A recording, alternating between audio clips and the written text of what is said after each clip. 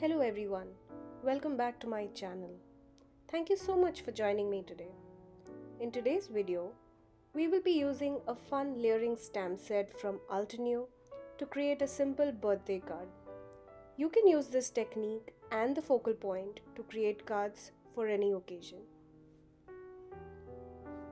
I have 4 examples of the similar floral focal point placed in different ways along with our birthday sentiment strips to add some fun and texture to our cards today. Keep watching for some fun layering, and as usual, I have lots and lots of sparkle for you today. Before we get started, please hit the subscribe button and click on the notification bell icon so you don't miss any of my videos.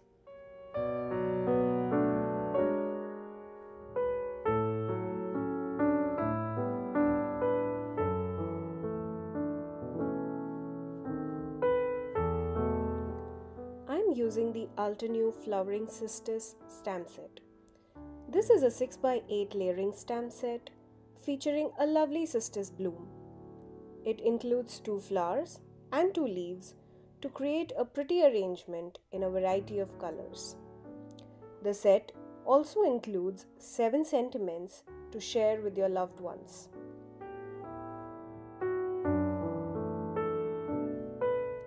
With the pack, you also get a booklet which showcases a variety of beautiful flowers with different color combinations, and also a guide which tells us how to layer the stamps.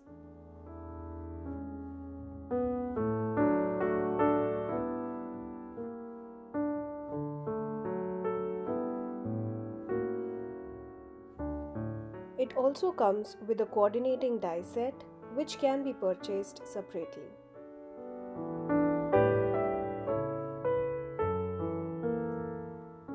I will be using distress inks for layering the flowers and the leaves. You could use any ink of your choice.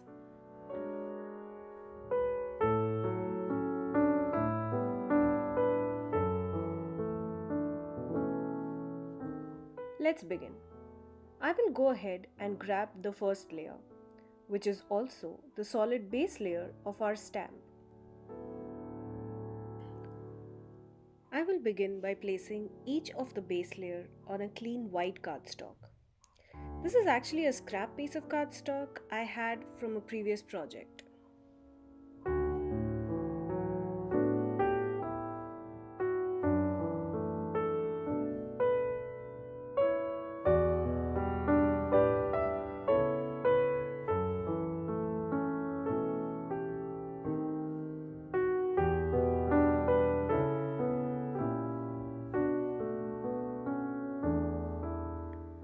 I am choosing shades of yellow and orange to create my first flower.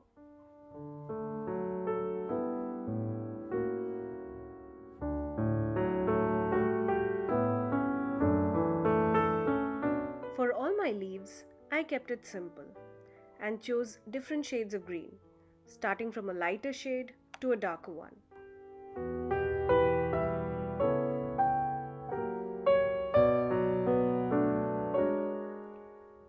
I like to stamp each layer a couple of times to get a solid image.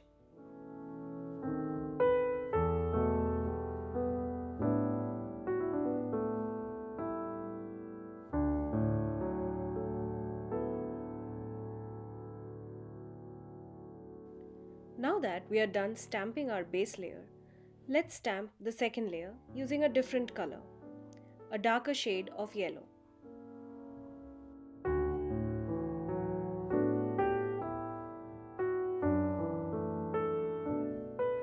For better results, be sure to align every layer very carefully over each of the stamped layers.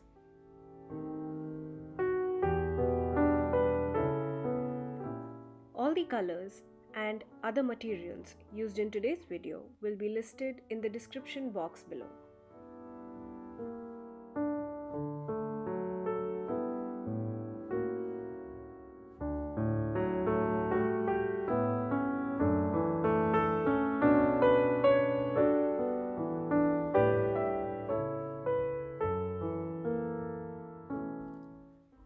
on to layer number 3. Just like we did with the second layer, it is important to align this layer perfectly over the stamped image. I used orange distress ink to finish my third layer on the flower and the darkest green for my leaves.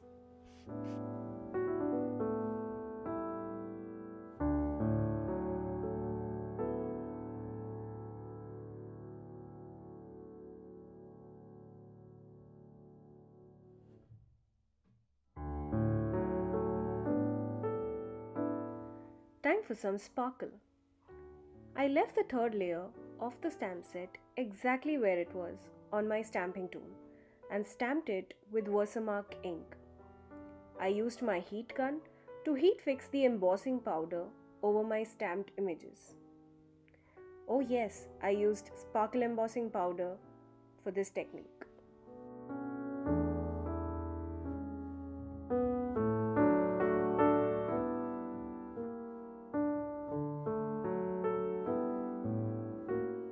And there we have a beautiful sparkle on all our little images.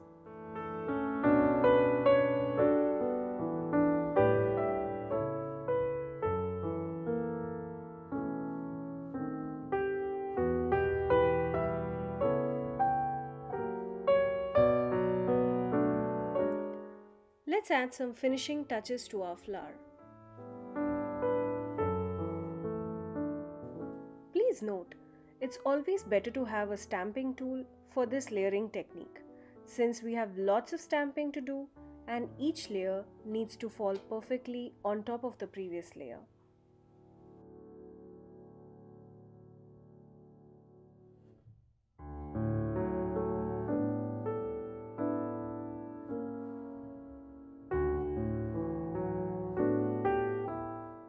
I repeated the same technique to create a bunch of flowers. Each time I used a different color combination. I would stamp each layer using one color, then add a new paper to stamp the same layer using a different color. This way I could save a lot of time.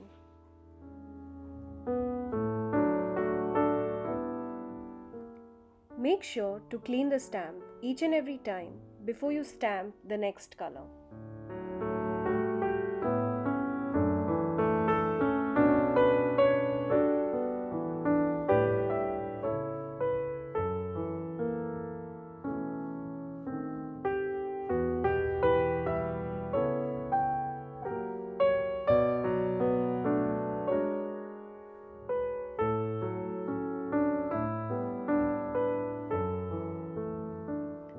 Here I created 3 different colors of flowers. Note that all my leaves look the same. You could use a bunch of different shades for the leaves too.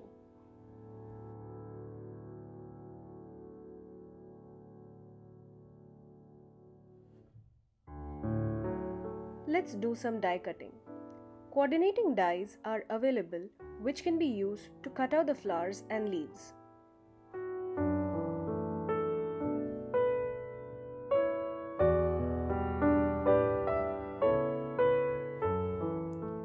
I'm not very good with fuzzy cutting, so I prefer using dies to cut out the images. Also, these dies come in handy when I'm creating multiple cards at the same time. You could definitely use a pair of scissors to cut out your images.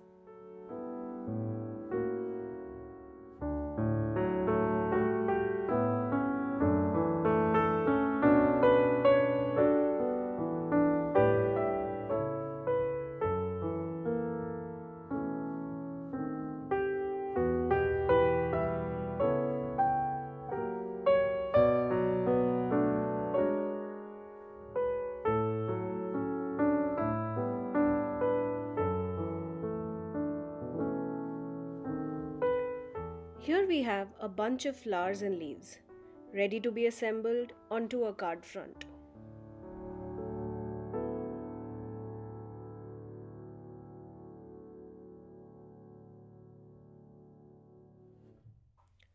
You could keep your card simple by directly adhering the die cut onto a pre-folded cardstock and add a sentiment. I used a yellow cardstock to match my flower.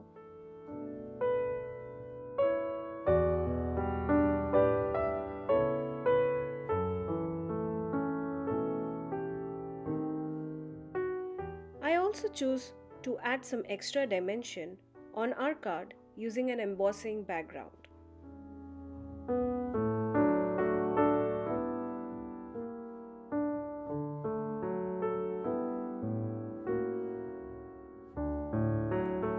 I use double-sided tape to stick the embossed background onto the pre-folded cardstock. You could use any liquid glue or a tape runner for this part. I wanted a thin border for my card. I had some extra yellow cardstock along the border, so I decided to cut it off. Let us now assemble our little flowers and leaves. These are the main focal points for our card.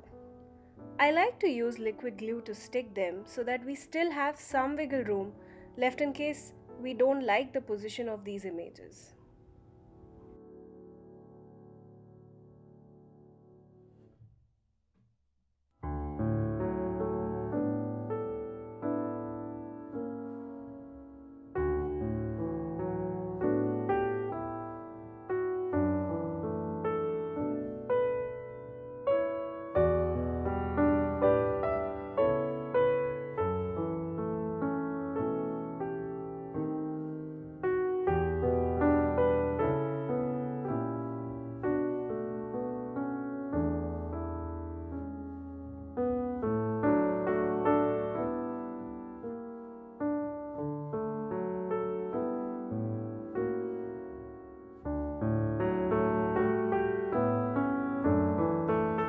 Now that our card front is ready, let's work on the sentiment. I heat embossed a birthday sentiment from the same stamp set using white embossing powder on a black cardstock. I cut out the sentiment strip and placed it on the top of our card.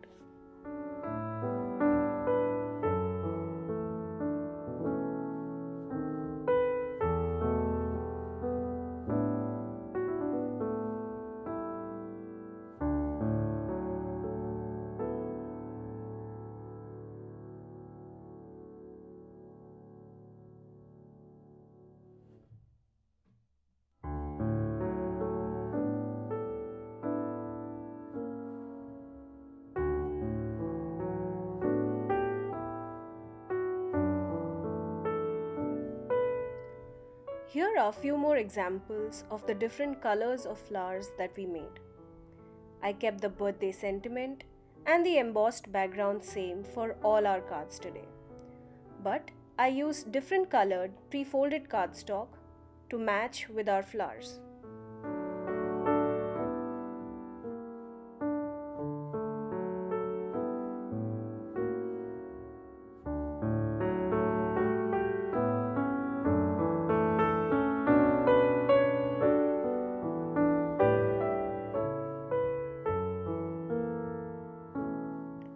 I used some foam tape to add a little extra dimension to the flowers and the sentiment strip.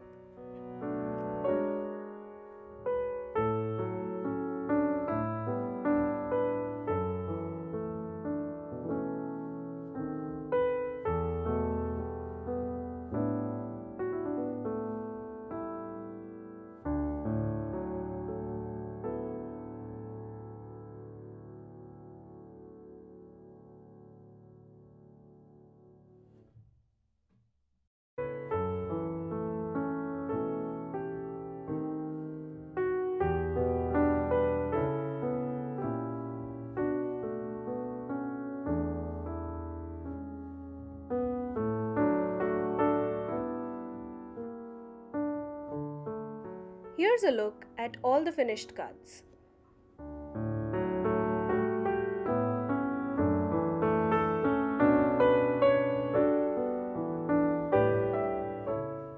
Hope you had fun watching today's video. If you enjoyed the video, please hit the like button and share it with your family and friends. Your love means a lot to me and my channel, and don't forget to subscribe. Thanks a lot for watching. Have a wonderful day.